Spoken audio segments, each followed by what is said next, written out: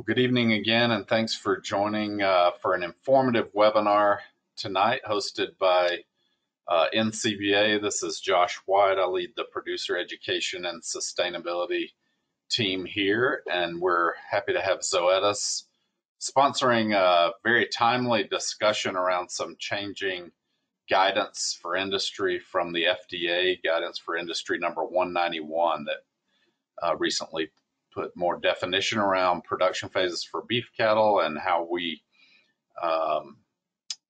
treat those production phases related to growth implants and how those implants can be used. I'm very happy to be joined by two industry experts tonight, but before I introduce them, just want to remind everyone that your line's muted. But you can chat in questions in the chat box or the question box. We usually suggest the questions tab there on your screen in the toolbar. We'll be doing some Q&A. I'll come back at the end to moderate questions and answers. So feel free to be chiming in with those throughout the webinar, and we'll get to them at the end as time allows. And also, we are recording the webinar, so if you're unable to stay on for the entire time, or if you have any technological issues, you will be able to come back in and watch that, or come back and get the pieces you might have missed. Again, we have two great guys that are out boots on the ground with customers every day, part of Zoetis's Beef Strategic Technical Services team, both PhD nutritionist Dr. Bryan Bernhard, who supports customers in Texas, New Mexico, Oklahoma, and Kansas. He was on faculty at Texas Tech in both teaching and research capacity there before joining Zoetis, and looks like he's a born and bred Texas guy. And then Dr. Dirk Burken, also a nutritionist with that Strategic Technical Services division, serves Nebraska, Colorado, Kansas, and Missouri. He and I were talking ahead of this, and he's in the part of central Nebraska that is not getting a lot of rain, or his family has cattle and ranches there. PhD again in nutrition from University of Nebraska, Lincoln. And these guys, like I mentioned, they've got the practical experience and also the technical expertise to share with us tonight. Bryan is going to start us off. I'm going to make you the presenter, Bryan, and we'll let you take it away here. Well, appreciate NCBA having us. Thank you for this partnership and opportunity to share. As he alluded to, please feel free to jot down those questions along the way, and we should have ample time to answer those. So really just going to jump straight into this. There was recently a document published by the FDA that was titled FDA Provides Additional Information and Clarification on the Use of Beef Cattle Ear Implants. And this was put on their website on May 12th of 2023. Reference there down at the bottom. There's this actual document, and there's also a frequently asked questions document that accompanied this. And you may ask, where did this start from? Some of you may be very familiar, and some not as familiar. This really goes back to over a year ago. There was a posting regard to ear implants, and some of the statements in there, I pulled out one that, unless otherwise approved and labeled for reimplantation, only one ear implant may be given to an animal during a specific stage of growth. And for obvious reasons, this statement led to many questions from customers, nutritionists, veterinarians about stages of growth, how we were currently utilizing implants across different phases of production, and what would that mean going forward. A lot of curiosity. There was subsequently some other documents published by the FDA to try to help clarify throughout 2021, and then recently in 2023. So some 2 years later from the original documentation was an additional clarification.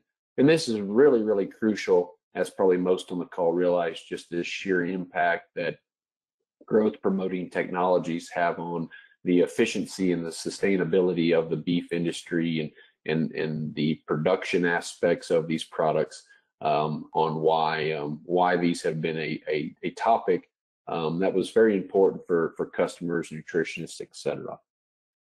So today what we're going to focus on this evening from my portion is really these key clarifications that came out just a couple of weeks ago in this most recent May document.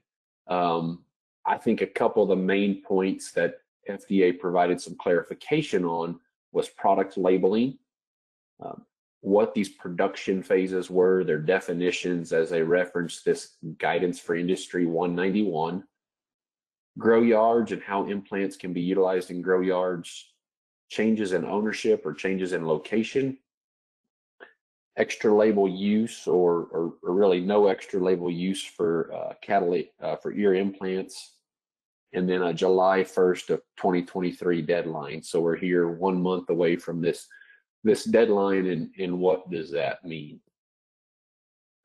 Now you'll realize, I'll preface as I go through this documentation, I typically, as I prepare slides, I have some key points on each slides, and I'd have more discussion and or pictures. These slides are a little unorthodox for me. As we see as you go through there will be more complete sentences and a few more words than I normally create. As this first sentence, you see it's in quotations. Probably 85 or 90% of my slides have statements on them that are in quotations, because I wanted it to be clear that what I'm presenting this evening isn't my interpretation of their document. It's not a Zoetis viewpoint of this document. I'm trying just to be as transparent as possible to say, hey, this is what the document says. I've tried to pull out some highlights that I think are most pertinent to our customers, to the beef industry. So all of these statements that are in quotations, just like this first one, these are word for word quotations that I've pulled out of the document as I referenced on that first slide, from the recent update and clarification document. So in regards to product labeling, they made a couple comments here that I wanted to point out. Is that currently there's some cattle ear implants that are approved for reimplantation within a production phase, and those products clearly state that on the labeling. I'll show you an example in just a minute. There's another group of products, cattle ear implants, that clearly state that reimplantation within a production phase is not permitted. And then the third one is, unless a cattle ear implant clearly states on the labeling that they are approved for reimplantation within a production phase, they are not approved. So, and this was bolded in their document. That's why it's bolded on my slide. So bottom line is, the implants either say they are approved for reimplantation or they're not. And if the label doesn't say anything, that means they're not approved for reimplantation. So give you an example. These are some examples of some Synovex products. This is the full label for Synovex Choice. The important piece I'm trying to draw out of here is actually in blue, highlighted there in the middle.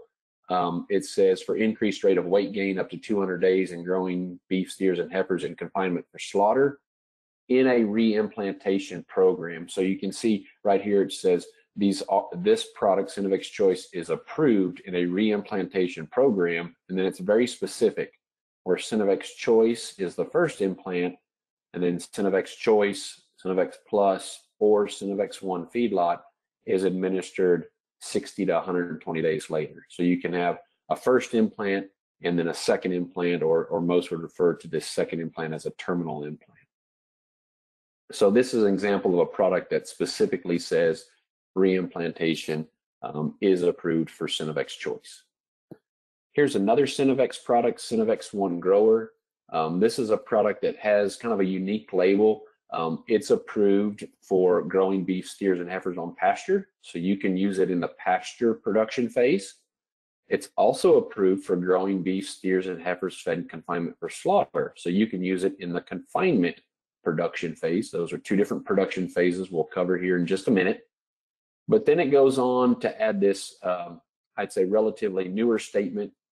It says not approved for repeated implantation, so reimplantation, with this or any other cattle ear implant within a specific phase. So it's saying you can use it in pasture and you can use it in confinement, but within a single phase, you can't use it as a reimplant program, meaning you can't give 2 implants in pasture or 2 implants in confinement with this product. So it is approved across 2 different phases and could be used once in each phase or in either phase, but you cannot reimplant. So you'll probably see this on multiple products across the industry going forward, where it has some statement. We already see this in some other products.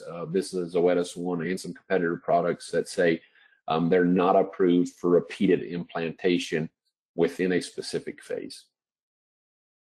So those are just some examples of some products that are approved for a reimplant program and some products that are not approved in a reimplant program within a specific phase. So FDA defines these phases. You may be thinking, well, what are these stages of growth? What are these phases of production? Some may be more familiar with that. They define these phases with this document called Guidance for Industry, or GFI 191. Within this document, if you go to about page 23 or 4, there's an appendix 3, target animal classes of major food animals, in which they outline these different classes or production phases of for all cattle, but specifically today we're going to talk about beef cattle. And I want to make it very clear that these production phases or these different classes of animals were not just developed specific for implants. This document covers all species. This document also is applicable for all different types of pharmaceutical products. So this actually isn't a brand new document. It's been around for a while. Within cattle, they break up these different subclasses of veal calves, beef cattle, which includes calves, steers, heifers, bulls, cows, and then dairy cattle. For this evening's presentation and relative to implants, we're going to specifically talk about beef cattle as they work through the different growth stages or the stages of life from conception through harvest, and how those phases, production phases, outline. So within beef calves, they have 2 variants. Variant is a word they use interchangeably for production phases.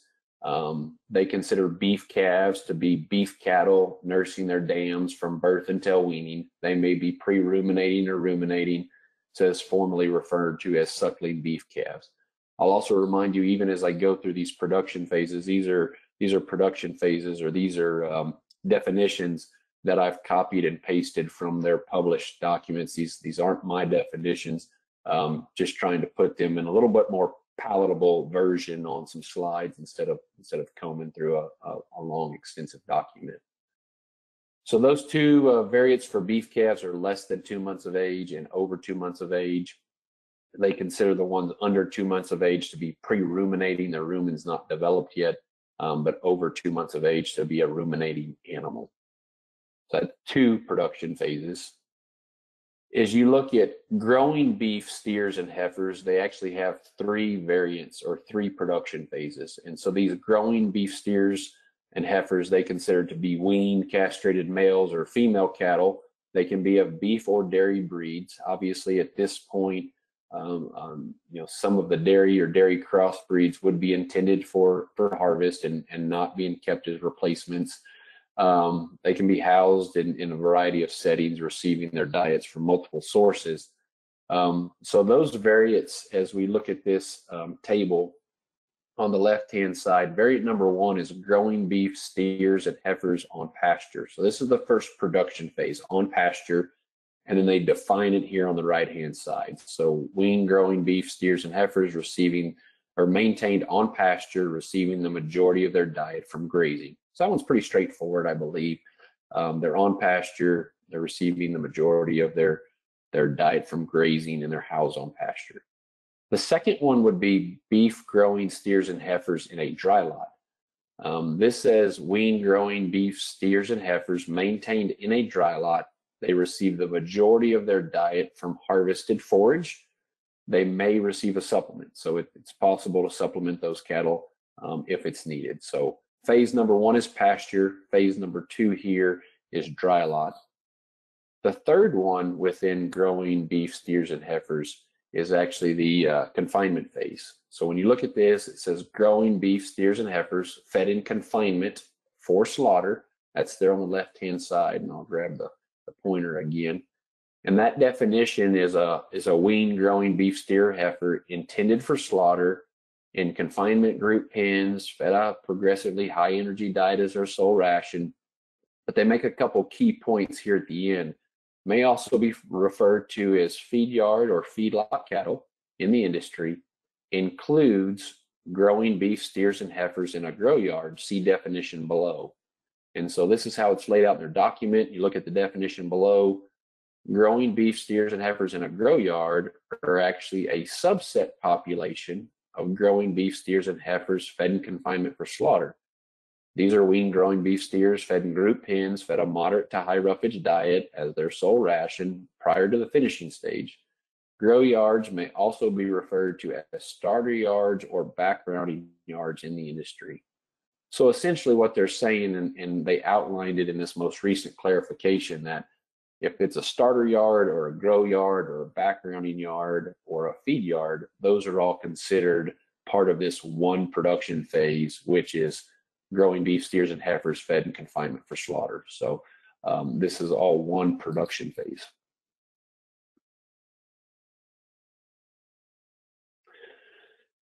They also had a couple clarifying statements about grow yards in their document just a couple of weeks ago, as I guess they've received some questions.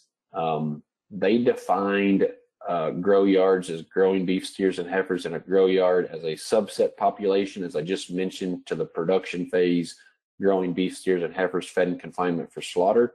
The last part of this statement was the key, is the grow yard is a subset of confinement, regardless of whether they are co-located on the feed yard or housed in a separate facility. So it doesn't matter if that grow yard is within a certain pen within a broader feedlot, or if they're housed in a separate facility altogether. FDA considers a grow yard to be a subset population of the confinement for slaughter production phase. They also stated that a change in ration, i.e. fed a progressively higher energy diet, is not a change in production phase. So just because you change the ration isn't a change in production phase. And they went on to say, as they were referencing implanting cattle within a grow yard, that you could administer an implant to an animal within a grow yard if it's an implant that's approved for use in the confinement production phase. But cattle that receive an implant during the grow yard portion may not receive a subsequent implant unless the implants used are approved and labeled for use in a reimplant program within this production phase, growing beef, steers, and heifers fed in confinement for slaughter. So this was bolded in their document. That's why I bolded here that once again, just reiterating that those are one and the same. Those are one phase in confinement, whether they're in a grow yard or a feed yard or a start yard, etc. So this is really a summary of those production phase, trying to boil those last 6 or so slides down to just one, is that essentially FDA in guidance document 191 identifies 5 production phases or 5 variants.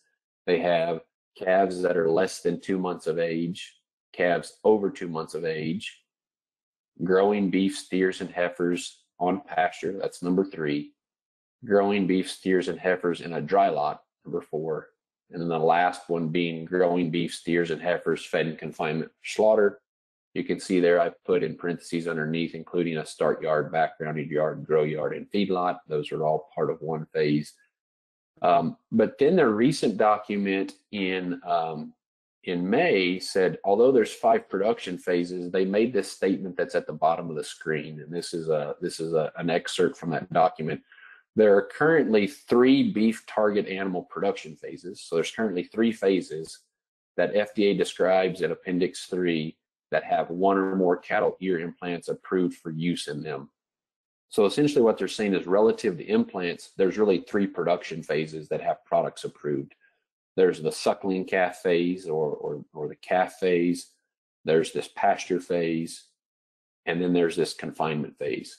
Those are the 3 phases that have products approved in which we can utilize implants to implant cattle.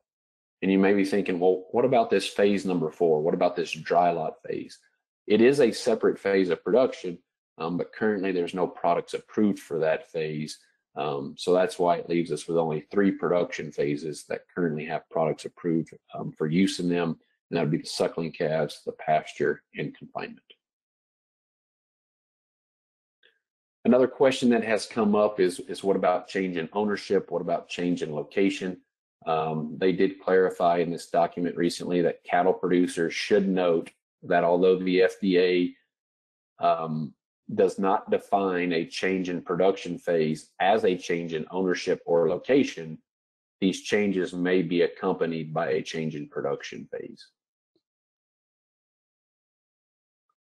Also, some questions that came up about extra label use. If any of these implants in the future would be prescription type products, would that give the veterinarian an opportunity to write some prescription to use these implants in a manner that was not aligned with the label? Or, could a veterinarian use current products in a manner on a prescription basis, extra label-y or not aligned with the label? And so they had a couple comments in their document about that. Veterinarians must follow all federal regulations addressing the extra label use of drugs in animals as detailed by FDA regulations. The use of growth promoting cattle ear implants in an extra label manner, including those with a prescription or an RX marketing status, does not comply with these requirements. And it would be an illegal extra label use may cause a drug to be adulterated under the FD&C Act and subject to possible enforcement. And so they had a couple of comments there. I tried to pull out the highlights of that, stating that implants, since they have a growth claim, not a health claim, that growth promoting products are not able to be used in an extra label manner in compliance with these FDA regulations. Another piece that was addressed in this most recent update was July 1st, 2023. That's been the deadline for these pharmaceutical companies to make some label changes. Also was the deadline published back in 2021 in terms of the industry having some adaptation time to consider current implant programs and to learn and go through, make sure everybody was clear on what the rule changes were or what the production phases were, etc. Cattle that were implanted or re-implanted prior to July 1st would not be considered adulterated. They also made a statement that per their December letter in 2021, that FDA expects that beginning July 1st, 2023, so in a month from now, producers should re-implant cattle only if the cattle ear implants that are explicitly labeled for use in a re-implantation program for that specific phase. So I think that's a really important piece that we're 30 days out from July 1st, but producers should only re-implant cattle with cattle ear implants that explicitly label they are approved for use in re-implant programs within that specific stage of production. So to summarize my piece before I hand it off to Dr. Burken, FDA did publish these documents to clarify implant questions from the industry. They are publicly available documents. They addressed a few things like use in grow yards, changes in ownership or location, extra label use, and the July 1st deadline. They also did clarify that FDA does currently, there are only implant products approved for 3 production phases relative to implants, and that would be for the calf phase, the pasture phase, and the confinement phase. And so with that, I'd like to thank you for your time. hopefully there's some questions coming in. I would sure like to discuss this in more detail, and I will hand it over to Dr. Burken.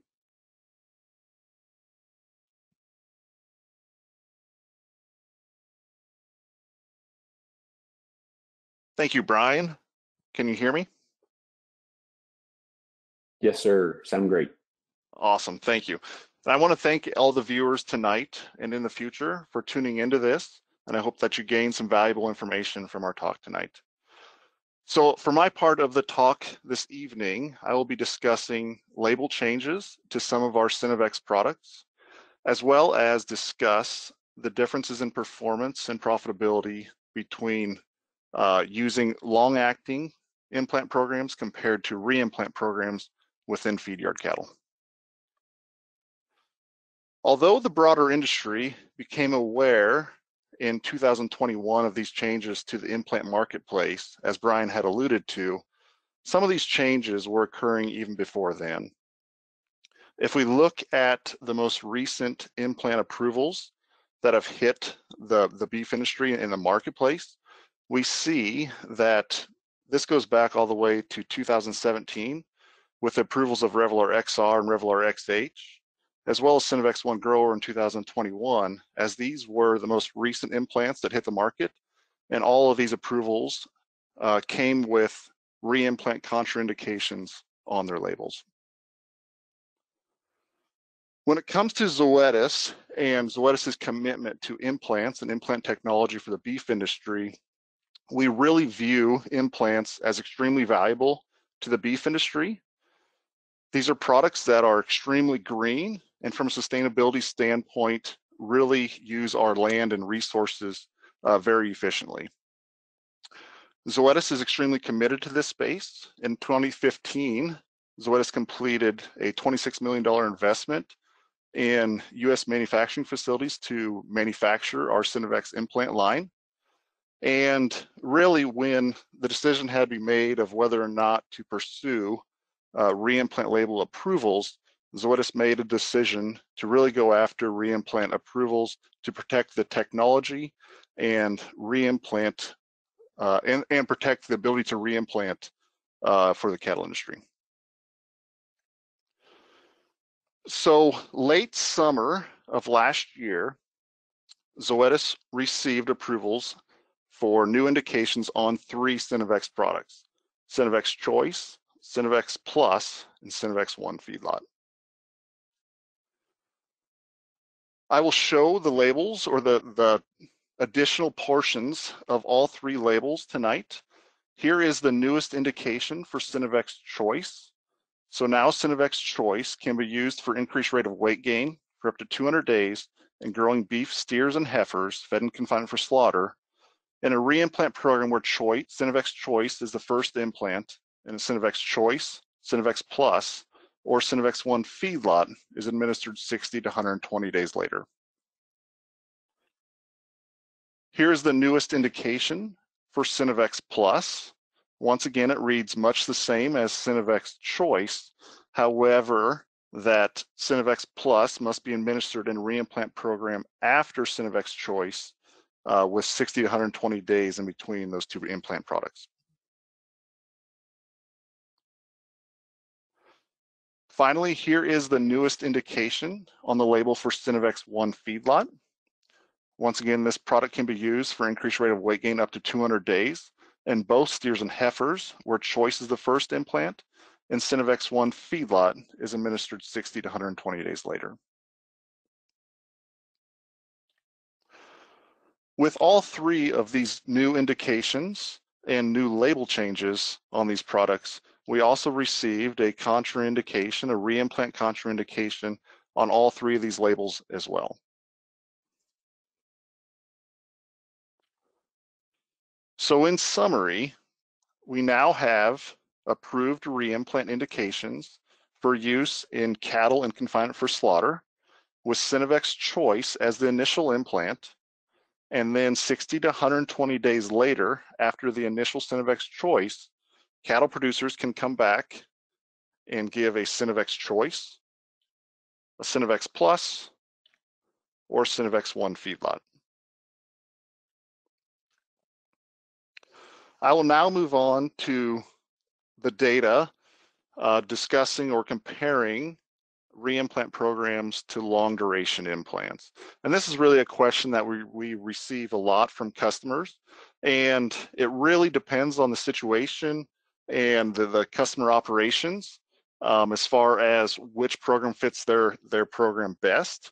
However, tonight I think it's important for me to go over what the research says in terms of performance and potential profitability comparing reimplant programs to long duration implants. So if we look at the data in the literature, we see that there's 5 studies comparing Synovex Choice, Synovex Plus reimplant program compared to Revelar XS. So these are 5 large pen commercial studies that were conducted in some major cattle feeding states. And these 5 studies, encompassing 6,500 head of steers, were then analyzed as a 5-study pooled analysis with the fixed effect of treatment. So these cattle were 750 pounds at initial arrival to the feed yard and were on feed for 170 days. These trials would have been conducted around 2010 to 2012. So if we look at the results of these 5 studies, this pooled analysis, we see that from a live standpoint, a Synovex Choice, Synovex Plus reimplant program improved final body weight by 13 pounds compared to Revelar XS. This was also accompanied by an improvement in average daily gain and a 2.7% improvement in feed conversion. From a carcass standpoint, there was a tendency for an improvement in hot carcass weight to the tune of 7 pounds of hot carcass weight. If we look at more carcass characteristics, we see that a Synovex Choice, Synovex Plus reimplant program does reduce some quality grades, some prime and choice percentage compared to Revelar XS, with prime and choice being decreased by about 6 points across these 5 studies. I do want to make note that these studies, like I mentioned before, were conducted between 2010 and 2012, when we weren't feeding cattle quite as long or as fat as we do today. If you look at this prime and choice percentage, we see that prime and choice was sub 60% in these studies, versus today we're 80 to 85%. So I really think that if we would redo these studies today, that maybe that difference in prime and choice between these 2 treatments would not be as dramatic. If we look at yield grades across these 2 treatments, we see that the reimplant program resulted in leaner cattle compared to Revelar XS as well. So in summary, looking at the steer data, we see that a Synovex Choice followed by Synovex Plus reimplant program improved average daily gain by about 2.2%, improved feed efficiency by 2.7%.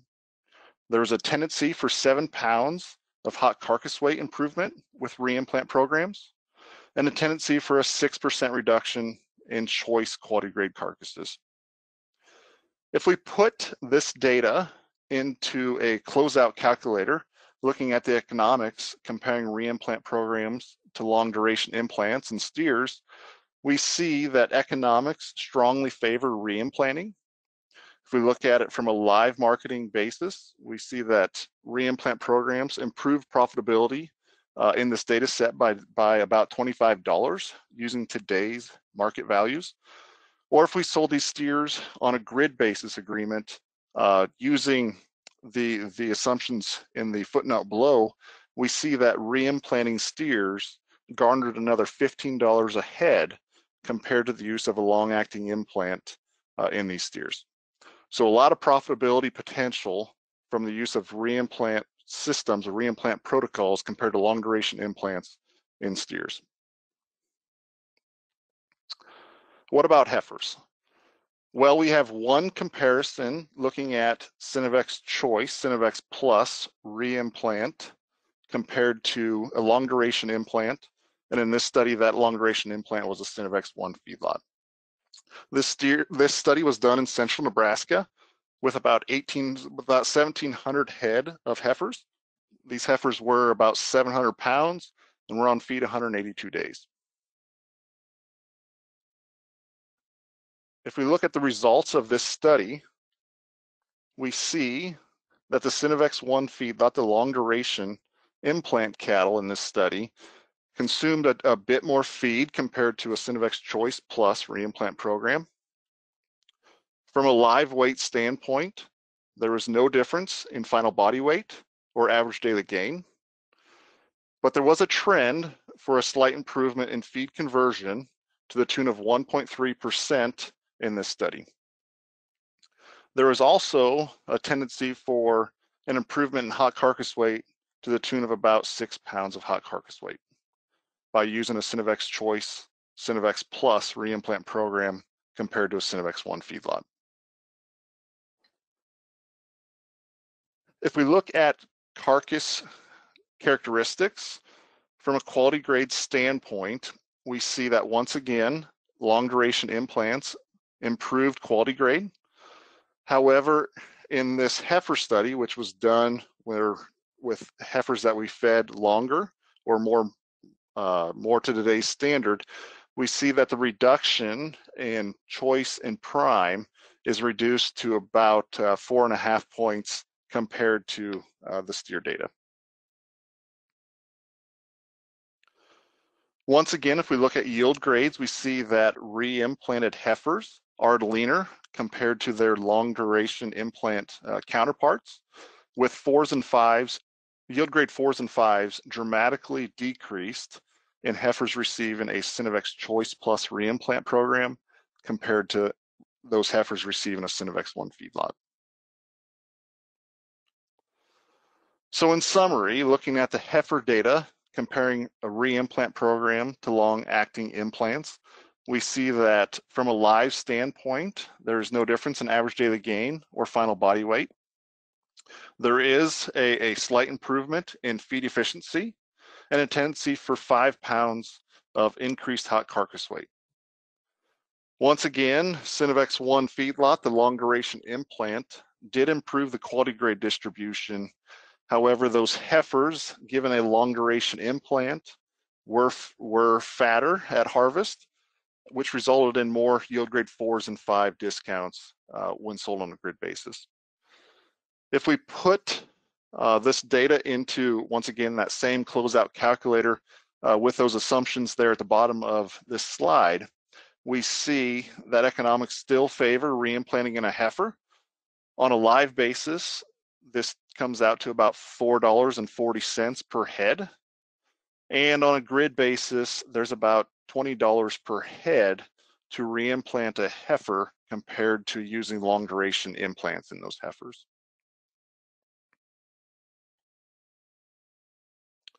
I want to switch gears a little bit and notify you all that Zoetis has come out with a new implant applicator, a new implant gun, and that is the Exact 10.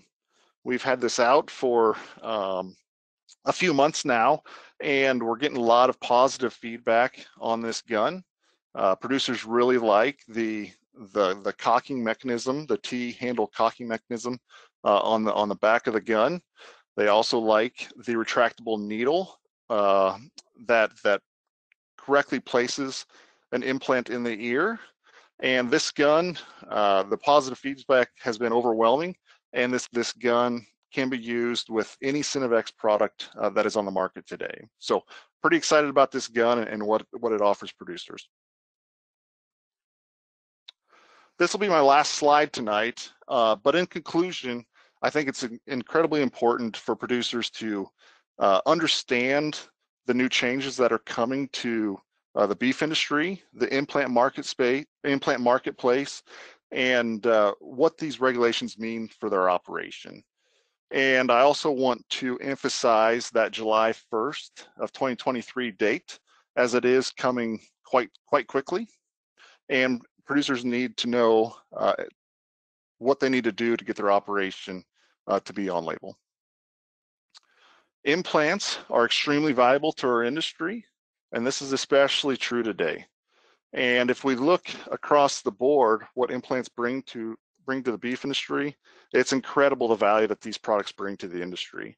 When we look specifically within the feed yard sector, we have documented, there's data out there that show the performance and profitability advantages that lie in reimplant programs compared to long duration implants. I also want to emphasize that there are many on-label options available to producers come July 1st of 2023. And Zoetis offers both long-acting and reimplant options to the producer, for which, so that producers have the option to choose which option best fits their operation. With that, I will want to say again that thank you very much for attending this webinar tonight. And with that, I will ask for any questions. Thank you. All right, thank you both. We've got several questions in the queue. I did want to just remind folks that we do have our summer business meeting coming up, and it's open. And our presenters mentioned that this is not particularly a new issue. It's one that has been discussed before and in that regulatory space for a while. And if you've been in our Cattle Health and Wellbeing Committee the last few years, you likely would have heard those discussions and how industry and our members from around the country discussed how to approach these changing regulations and how we interact with regulatory agencies. So just want to mention that, you know, we're a grassroots driven organization. We really appreciate it when producers and engaged individuals show up. So if this is part of your usual meeting cycle and you've joined us before, great, please register. If not, I would encourage you to reach out to your state or breed affiliate. So your state cattlemen's association, or if you are a purebred breeder, reach out to your breed affiliate and say, hey, I'd like to go and contribute to the committee process and the business that goes on. And of course, the checkoff funded programs are also reviewed in this joint meeting with policy on one side and checkoff on the other, doing business together as the cattle industry. And it'll be in San Diego, California. So just a quick plug for that. Let's see, we have quite a few questions that are similar in nature, and folks are sharing their specific production system. But I think the overarching theme here is, all right, if I choose to implant, once I ship them to the next phase of production, how is that now going to impact the ability of whoever's buying my cattle to implant? And so it may be best just to go back, Dr. Bernhard, and readdress how FDA is slicing and dicing the regulation around the different sectors, because I think there's maybe just reemphasize some of what you covered early on. See if we can get that answered. Yep, I'll try to answer that. And for some reason, if I don't, you can ask me more specifically on that, Josh. So I think to boil it down to the simplest piece, FDA identifies that there's 3 production phases that have implant products approved for them. You know, the suckling calf phase, or the cow-calf sector, the pasture phase, and then the confinement phase. Now, one thing I think FDA does realize is that the beef industry is much more segmented than probably other protein production industries, meaning, you know, not every animal spends 7 months on a calf and then, 3 or 4 months on pasture and then the rest of their life in confinement. There's some, obviously, some years we have droughts and cattle get early weaned and go through different cycles. And some years there's plenty of rain and cattle are out on pasture longer. So, but in essence, there's 3 production phases with implants approved: suckling calf, pasture, and confinement. So if I have cattle that I'm, if I have my own cows and I'm raising calves and keeping those all the way to finish, I could use a product that's approved for the suckling calf phase. When I wean that calf, if I happen to wean him and then send him to wheat pasture, in the Panhandle of Texas, for a few months, I can give him a pasture or a product that's approved for the pasture phase while he's out grazing wheat pasture. And when that steer comes off of wheat pasture at 850 pounds, he can go to a feed yard in Hereford, Texas, and he can get a Synovex Choice followed by a Synovex Plus, for example. As Dirk went through, that's an approved reimplant program within the confinement phase. So essentially, just to give you an example, as I'm most familiar with the Synovex products, I could give him a Synovex C as a suckling calf. I could give him a Synovex 1 grower in the pasture phase as it has a pasture approval. And then I could give him a Synovex Choice followed by a Synovex Plus in confinement. In essence, that steer could receive 4 implants during his life cycle, all administered implants that are approved for the specific stage or the phase of production as FDA outlines it, and receiving 2 implants in the finishing or the confinement phase per the reimplant approvals that Dr. Burken covered. Perfect. I think that example answered most of the scenarios that we're being presented with here, and I think that covered a lot of the questions. So thank you for that. That was great. And I'll tell our listeners, if they have something else that I didn't cover there, then chime back in with another question. You should see that populate, and we can be more specific if they have a follow-up. Yep. Another question about the labels. So labels are now saying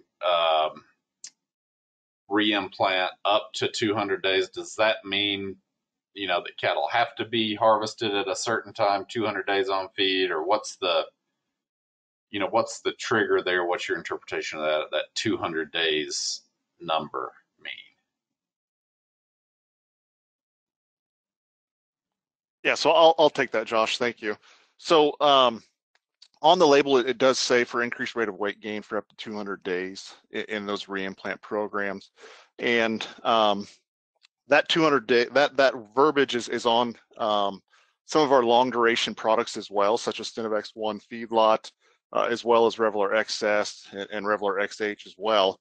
And that 200 days on the label is on the label as that is how long we ran our efficacy studies for these approvals. So to garner these approvals, we have to prove that a reimplant program improves weight gain compared to a one implant program. So that's where that 200 days comes from on the label. It's just how long we ran our efficacy studies to get these approvals.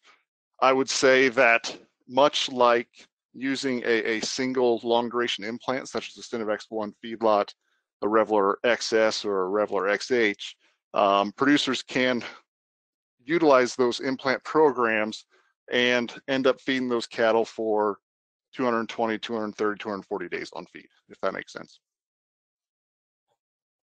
Yes, that does. But if you were to send those cattle to slaughter, say after 190 days implant, you shouldn't have any problems on the flip side. Correct. And you wouldn't have any problems either if you decide to harvest those cattle at 240 days or 250 days either. Okay. The more important portion of that label is the 60 to 120 days. So in those reimplant labels, you'll see that Synovex Choice is the first implant, and then 60 to 120 days later, that Synovex Choice, Synovex Plus, or Synovex 1 feedlot can be administered. So I would pay more attention to that 60 to 120 days than I would the 200 days. And Josh, you are correct. There's no withdrawal. So, if they decide to give a first implant and at day 60, they give a second implant. And if those cattle need to be harvested at day 100 or 120 or 140 or 240, any of that is okay. There's no withdrawal. There's no limitation on when those animals can be harvested. Yeah, thanks for that. And I think, just past work we've done, my team helping out some other teams on the checkoff side that deal with consumers and influencers and other folks we've long talked about the safety of implants, and the guidance around use being more about efficacy of the product for profitability and not really called into question from us meat safety type of situation from a withdrawal perspective. So thanks for clearing that up. That was my understanding as well. Got a couple other questions here. One deals more with retaining ownership, like a farmer feeder situation. I think the previous scenario outlined that pretty clearly that this is really not about change of ownership as much as it is about change of production sector. So I'll leave that one hanging while I go to another one, and then you guys can jump back in. The other question would be, a lot of cattle, we don't know where they're coming from when we buy them. If it's through a third party or second party that's helping put together some cattle and sell them to the next user, we may not get all the information. There's not always traceability and or just information exchanged. So not 100% sure how those cattle were treated at a previous production phase, or, where they're exactly coming from. So could you address maybe some of the questions around if producers should be making assumptions about where cattle are coming from, or just treat those cattle based on the sector they live in? Yeah, I think you kind of hit the nail on the head right there at the end.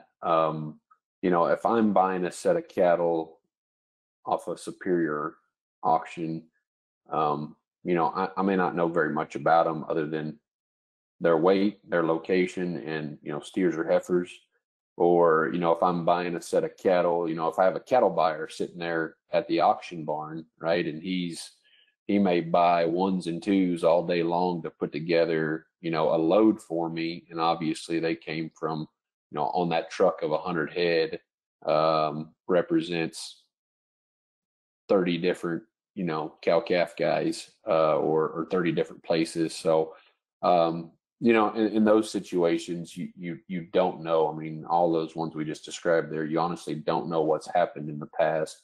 To my knowledge, FDA has not made any statements about asking, you to try to figure out what's happened in the past there. I mean, obviously that's impossible at this point through the auction barn scenario I described. So I think to be, good stewards of this technology, if I'm buying some calves out of an auction barn and bringing them to my feedlot, I need to focus on making sure I'm doing things on label at my feedlot.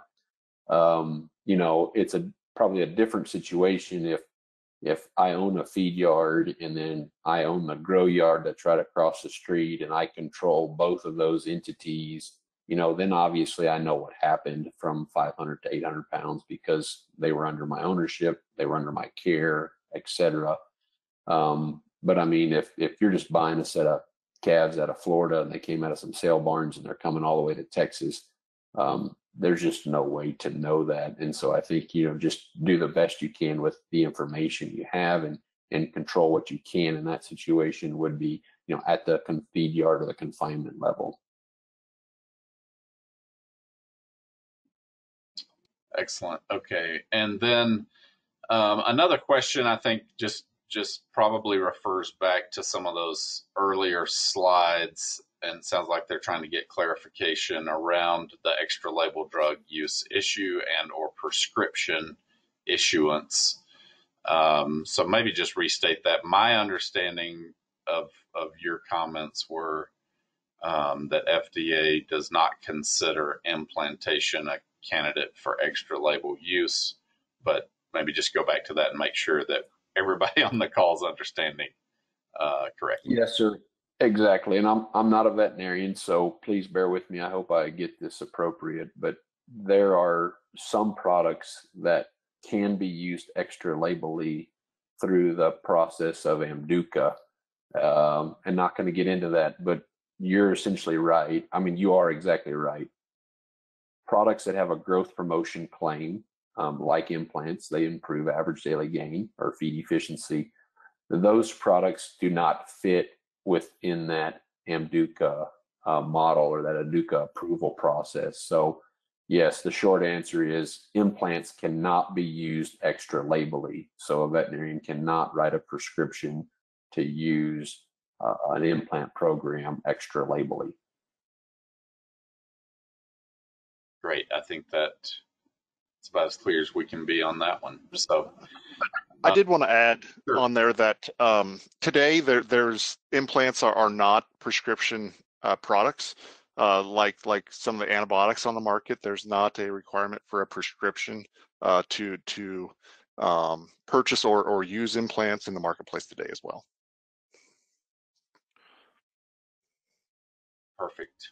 I believe we've got them all pretty well answered here. I thank you guys so much. If either one of you has any closing comments you want to make, I know, Dirk, you were able to make some closing comments there, but happy to have a closing thought. I know I learned a lot through this. I know there's been some ag trade media out and some extension publications now that this FDA guidance has been out for a few weeks. So there are some good pieces out there, and I appreciate you guys referring back to the source on your slides, because that's the best place to go, and to experts like your veterinarian or your consulting nutritionists that work on this stuff day in and day out. Josh, I'll just make a couple closing comments. First, we appreciate you taking time to join this webinar. Hopefully that provided some clarity. You're right. Those are public documents. Feel free to refer back to them. If you have any questions or can't find them or would like help accessing those, hopefully you are can get in touch with your local Zoetis rep to contact them. They can reach out to us. Obviously, if you have a consulting veterinarian or consulting nutritionist you work with, they can be a great source for information as well. And by all means, you're welcome to reach out directly to Dr. Burken or myself. Josh, I don't know if there's a way to provide contact information, through the follow-up when you send out the recordings. But we're obviously, you can probably Google about anybody and find them these days, but happy to help out in any form or fashion, but certainly appreciate y'all's time. And hopefully provided some clarity. Happy to follow up as needed. Yeah, and we will. The questions that came in that had were a little more specific in nature, we'll forward those on to you, Bryan and Dirk, so you guys can see that. And we do, the way the system works with the registration, it does tie it to the email of the person that sends it, so we can communicate those to you. So if you want to follow up individually with some of those individuals, and of course through our producer Ed email, where you get information about webinars, you can reply back to that with further questions or comments, and we're happy to take those. Thanks everybody for a great webinar, and again, thank you to Zoetis for putting together some great information for us, and we hope to see you all at Summer Business Meeting. Have a great evening. Good night.